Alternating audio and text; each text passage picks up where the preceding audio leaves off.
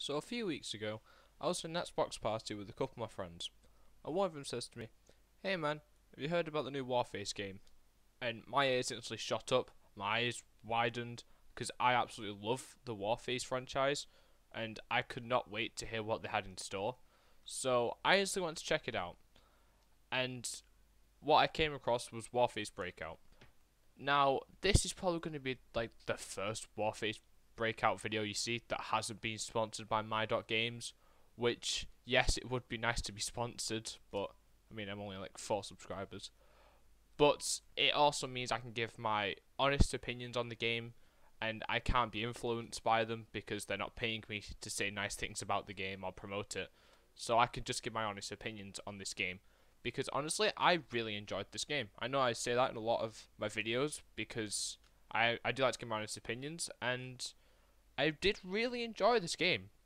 I'm just going to give you the quick rundown. I know you've probably seen a lot of people play this game, like PewDiePie, GuitarFit, and GuitarFit's friend all play this game, and they all say the exact same thing. But this is the first paid game by My.Games.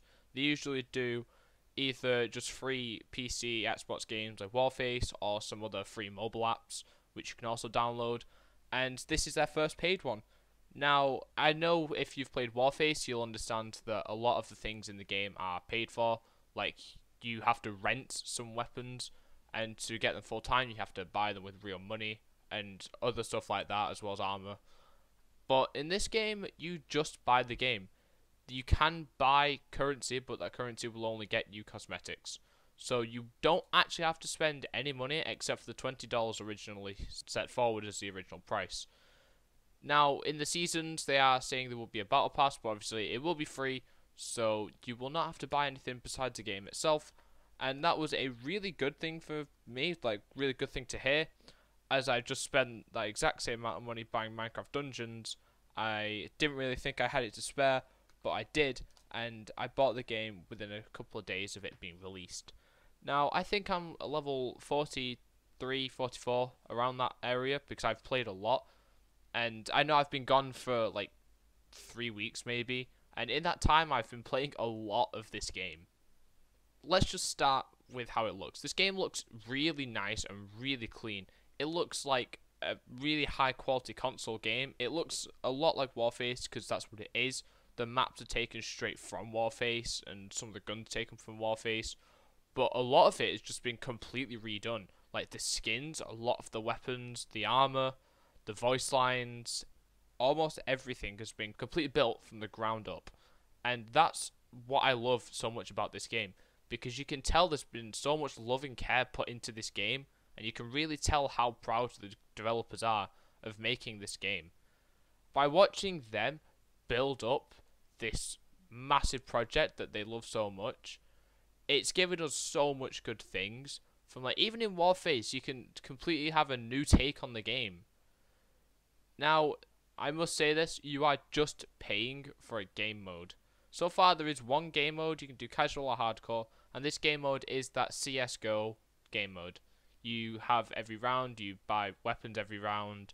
If you die, you die for good. It's extremely tactical, and teamwork is definitely required at all times. But you have seen this game done before, multiple times, in games like CSGO, Valorant, Counterblock's Roblox Offensive, all those good premium games. And to be honest, Warface Breakout doesn't bring anything new to this. Valorant added things like different character classes and stuff like that to make it brand new and fresh, but Warface didn't. And that doesn't really matter, because it has brought that game mode that console players have waited for a long time, and they finally brought over to Xbox and PlayStation. And that's amazing. And I don't really mind that it doesn't bring anything new, because it doesn't have to bring anything new to the table. Because it's all there for you right off the bat. And it's just so good to finally have this on console. And I know there's some weirdo losers out there who are thinking, "Oh, but Donna, it won't work on console. I'm too much of a radical PC gamer. I don't think it'll work on console." Well, you're wrong, and not only are you wrong, but you're stupid too. This game is definitely optimized for Xbox and PlayStation.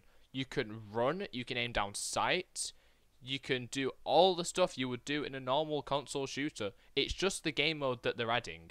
So if you've played Warface, you will instantly feel right at home in this game, because it is built exactly like a console shooter. You can run, you can jump, you can aim, you can pull out your cool karambit that I don't yet own, and you can do all that cool stuff. So if you're thinking that you are too used to CSGO and like not running, not aiming and all that stuff, well then it's nothing like that. Because whilst I say they don't bring anything new to the table, they haven't copied CSGO or Valorant or any of those other games, because they have imported those mechanics from console shooters directly into this game to make it a console shooter.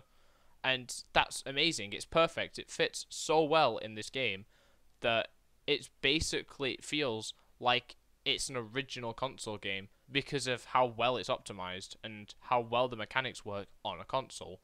Now, I don't know if they have any immediate plans to port it over to PC. I am almost certain they will, because it'll make them a lot of money, seeing as it's had a huge success on console, that it should probably bring them a lot of success on PC too. Maybe not as much because of CSGO and Valorant, but still quite a lot. Now, let's walk through what happens when you get into the game. You get into the game, you have the cool menu, you can equip skins, you can open boxes, you do get loot crates. I don't know if you can directly buy them, but you get them every level like you can in Overwatch, and you get cosmetics and calling cards and icons and all that stuff. And it's definitely a good system. It makes leveling up unpredictable, which is a good thing, because if you're just grinding for these levels and you just keep getting what you want, you'll have no reason to come back. But with these random crates, you can just keep getting a bunch of random loot, and it's always exciting to see what you get. Like, I've been waiting for a karambit for 44 levels now, and I still haven't got one. So that still gives me motivation to play and push for those higher levels, so I eventually do get the karambit that I want.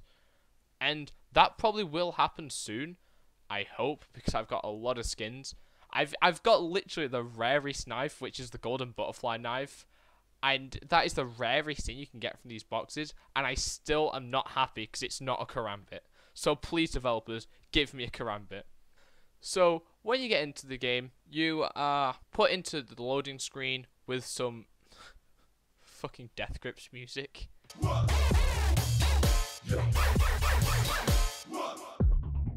And then you will spawn on either the Wardens or the Reapers. The Wardens are the defending team, and the Reapers are the attacking team. Round 1 is usually a pistol round, but you have a very wide range of different weapons you can buy later on in the game, which go from snipers to shotguns to SMGs and assault rifles and LMGs, on all those good guns. And on Wardens, you have completely different guns. There are no two guns that are the same on either team. There are very similar guns, but they're definitely not the same, and they bring very different gameplay styles to each weapon. So I think that's really cool. The only thing that are basically the same are like most of the shotguns, because, I mean, they're just shotguns, so there's not really much variety you can get from them. But there is still a lot of variety in how they look and how they feel when you play.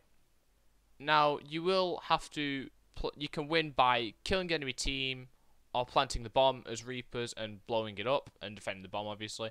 As Wardens, you can kill all the Reapers or defuse the bomb after it's been planted, or just wait the time, and when the Reapers run out of time, then the Wardens will win. And that is directly how you would win in CSGO. So, like I said, it's a very, very similar concept, and if you're a PC gamer, there's a very high chance you've played something like this. Even if you're a console gamer, there are still, like, various different games that have run this game mode. Like, kind of like Rainbow Six Siege in a way. Rainbow Six Siege is a very, very tactical version of CSGO, but it's still that same concept. The game is first to win 8 rounds, and the maximum rounds you can have is 15. You change teams at round 8, so there is no way you can win consecutively without changing. I think you can get up to 7 wins, so it would be 7-0, and you would have to change teams. So you will have to change at least, well, you will have to change once in the game, which is good, but that 8 rounds can feel like a very long time in certain situations because it's a warface game at core. That means a lot of the game will be drawn out because these maps, whilst they're not extremely big, they're extremely maze-like with lots of cover, and it will take a while to get used to it all. But after you start playing a lot, you can kind of see different paths forming as different players play, because you understand how these players think, because you think the same way when you're on their team. So you will get to familiarize how the enemy thinks and where they will go. Now this gives both teams a massive advantage, but also a disadvantage, because predicting where they're going can also make you predictable, because you're going to counter them, which will make them expecting a counter. So it is all it's like a lot of mind games going on in this, and you will have to get used to it all, but once you do, it's so rewarding, and getting kills is probably the best feeling. Now, let's go over some criticisms. I did hold off on making this video because they did release a patch, and they brought a lot of updates, like the snipers are easier to use. There is a issue in the game where if you go into a gunfight, every now and then there's a little bit of lag and your screen just freezes for a few seconds, and those few seconds definitely life or death. You could either continue playing and you'll be dead, or the other person will be dead, and there's no way to tell for those few seconds. Now they have fixed that slightly. They've made it easier on us, and they've changed a lot of it just to make it easier to play. But the one thing it didn't change is the shotguns. These shotguns are garbage. I'm just going to throw up a couple of clips now of me using shotguns where I definitely should have got kills, but I didn't, because these shotguns not only do no damage, but you can literally sneeze on the enemy and do more damage than these shotguns would. I mean, rubber bullets couldn't even stop protesters. Why do you think they're going to stop a full tactical team built of body armor and Kevlar with bombs and better weapons? Like, seriously, what is this? Now, I think that basically wraps up how I feel about the game. The soundtrack is, like I said, it's very Death Grips-esque. It's very experimental, and there's lots of different beats going around, and I swear you can hear MC Ride in the background just screaming his head off. And being a Death Grips fan myself, I kind of get enjoyment out of this, just waiting for the lobby to load. Now, this game is definitely more fun with friends if you have any, which I don't. And it brings a whole new meaning to team play when you have friends and when you don't have friends, because in the nicest way possible, everyone who plays this game, who isn't directly talking to you at the time, is incompetent as hell. They don't understand how to... It feels like they don't understand how to play. Like, I swear, 9 out of 10 times, if there's one teammate alive on my team and one on the enemy team, my teammate will lose. Either the enemy team will plant the bomb at A and they'll just camp at B, or they'll just basically run backwards into the enemy and die. It's not a case of them getting better. It's a case of them having no one to tell them what's going on, and a case of them being alone. So it's not directly their fault that it's happening, but I do feel like they could definitely get better in that situation. I definitely rate this game a solid 8 out of 10. Definitely worth the money. I cannot recommend this enough. This video isn't sponsored at all. I'm not even a part of the creator program. I mean, I'd like to be. I definitely do plan on doing more warface breakout videos, because I'm having an absolute blast with this game. I know some of you might have watched like the PewDiePie videos and just thought, well, he's being paid to say this, so I mean, he might not be having that much fun. But I don't have a doubt in my mind after playing this game that he was fully enjoying it, because it's so fun. And I'm so happy that CSGO experience is finally on a console, and I cannot wait to see what updates they bring out next. Season 1's coming out soon, and I might do a video on it, I might not, we'll see, but I'm super excited to see what they have in store. So, thank you all for watching, and I'll see you all later.